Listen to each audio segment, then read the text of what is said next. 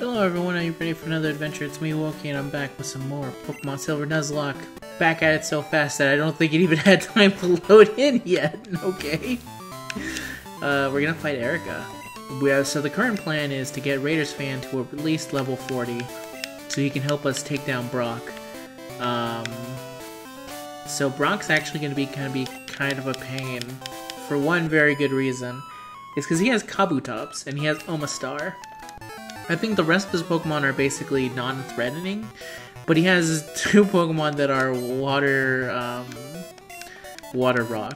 So the only thing that would really hurt them is a Steel type, and we don't have any Steel types.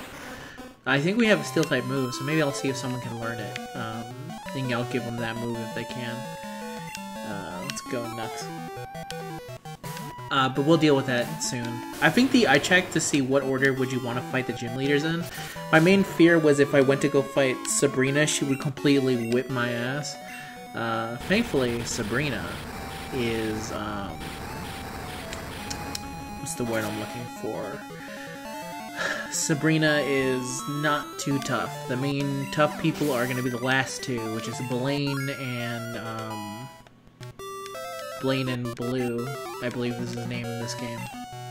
AKA Gary. I always called him Gary, even though in the game he's not called Gary. Wow, these girls are packing. Dang. Victory Bell and a Vileplume. These two girls are crazy strong. They're dead, but strong. Crit. Nice job, Nox. So yeah, that's what's today's plan. 69 nice. So that's today's plan, is that Raiders Fan is in theory going to be strong enough to eventually beat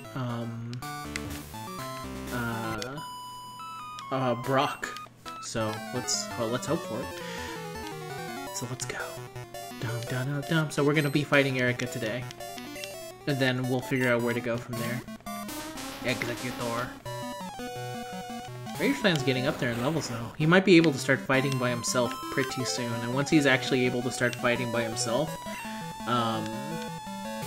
he'll be a little bit stronger. Did that make sense? Yes. No. Egg Bomb. Egg Bomb. Egg Bomb. You're my Egg Bomb. Sex Bomb. Fantastic song. Not to be confused with the band Sex Bomb. From Scott Pilgrim vs. the World, which is great. If you've never read the books, I guess they're technically comics, but they're built in the style of a manga book, but they are comics.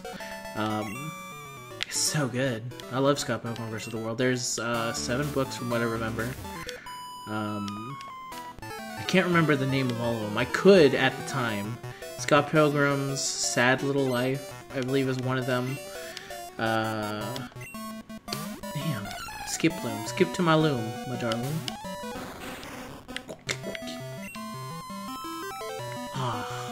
Okay. Let me see if I can find the actual name of those Pokemon books. One moment. Because it's gonna bug me that I don't remember. I know it's Sad Little Life. I think it's Scott Pilgrim Grows Up. I think the name of the 4th book is Scott Pilgrim vs. the World. Or the last book. It's one of the two.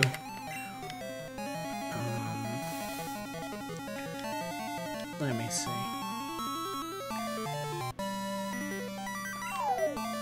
Ba-dum.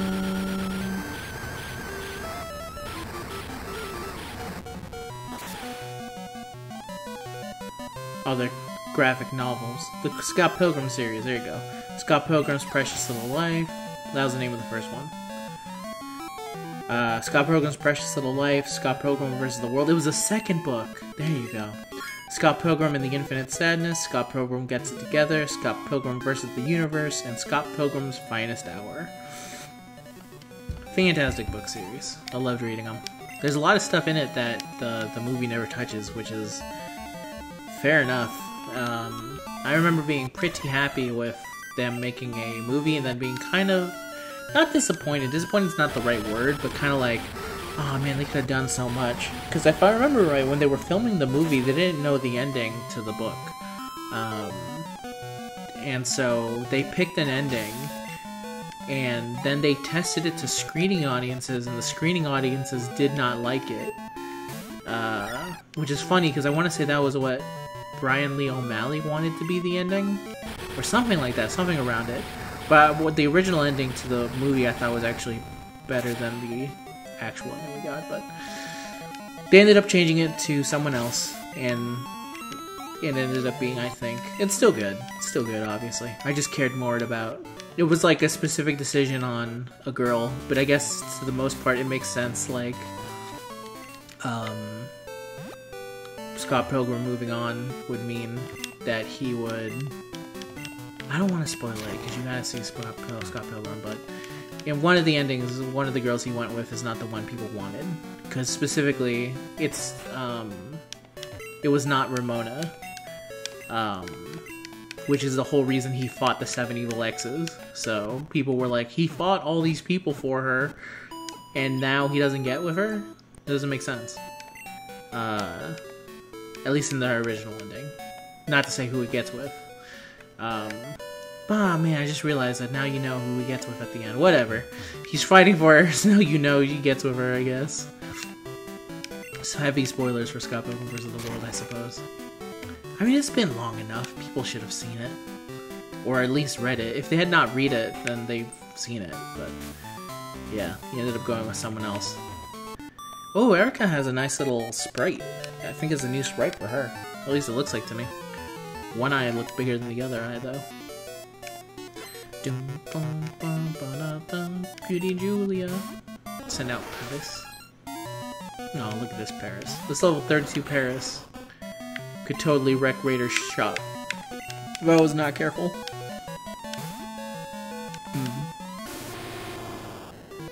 I mean, there's a distinct possibility of Nux getting his clock cleaned out if I'm not careful. Eat the flame wheel, Paris. Always felt very sad for Paris. Just in general, especially when you learn what happens to poor Paris when he evolves. It's like a slow bro and slow king situation. It's like a slow bro, a slowpoke and slow bro situation, but not as bad. This execute is very good. I don't think I've mentioned it enough times how much I like the sprite for execute. Also, the fact that one of the executes is fucking dead. That's really messed up that he carries the corpse of his fallen brother with him at every point.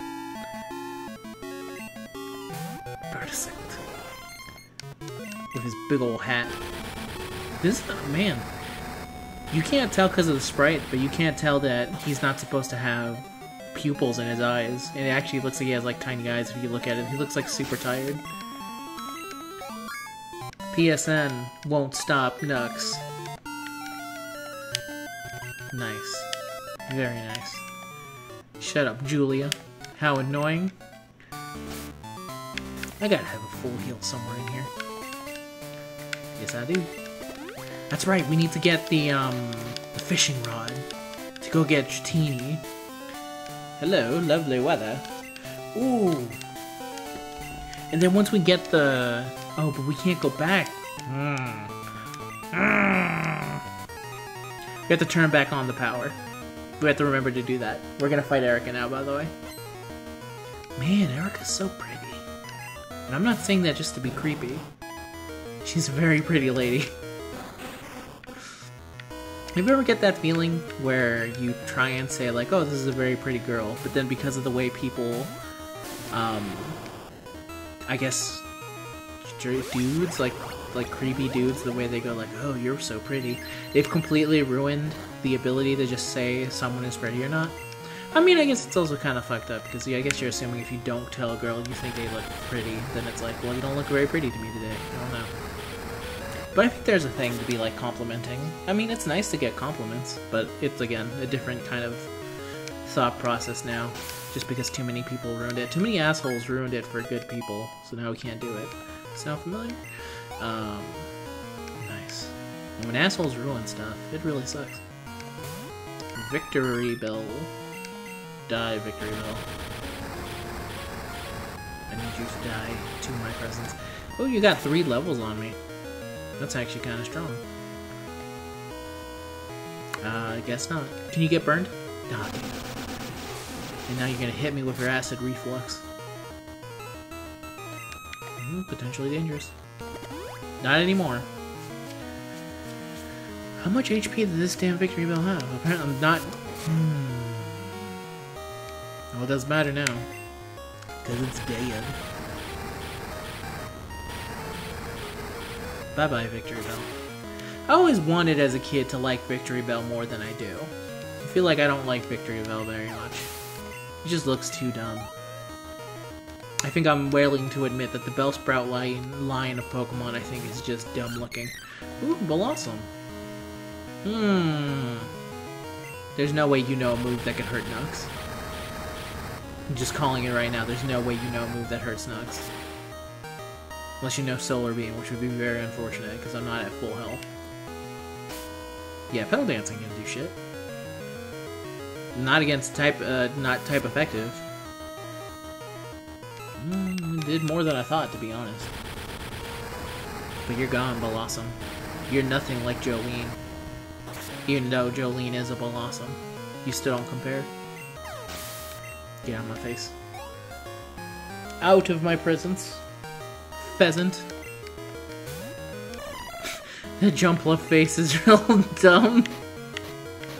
I didn't mention it last time, but now that I get a better look at it, it's real stupid. I don't know how to specifically say it. I'm healing just in case this thing knows a really savage move. No, it doesn't. As a kid, when they evaded Leech Seed's fire types, I always assumed it was because they were too hot to handle, so they couldn't be hurt by such moves. Oh shit. Talon wants my QR code.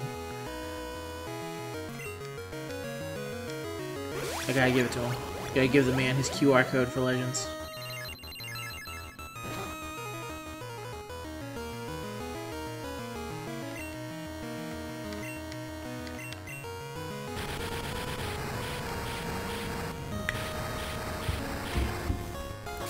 I'm recording Pokemon, Talon, I'm sorry. I had to defeat this Jumpluff. I defeated this Jumpluff. By the way, I got real lucky in Dragon Ball Legends. Real lucky. So lucky I'm gonna start doing videos again. So if you are a fan of those videos, I hope you like this video. Yay, Rainbow Badge. I also think it's pretty funny that I'm in the YouTube guild. And I've changed my name. Now that I'm playing PvP, I always have to start back from rank 1 because I'm so bad at the game. Let me see. Damn it, says it's old. Alright everyone, that's going to be the end of today's episode because Talon needs my help. Until next time everyone, goodbye.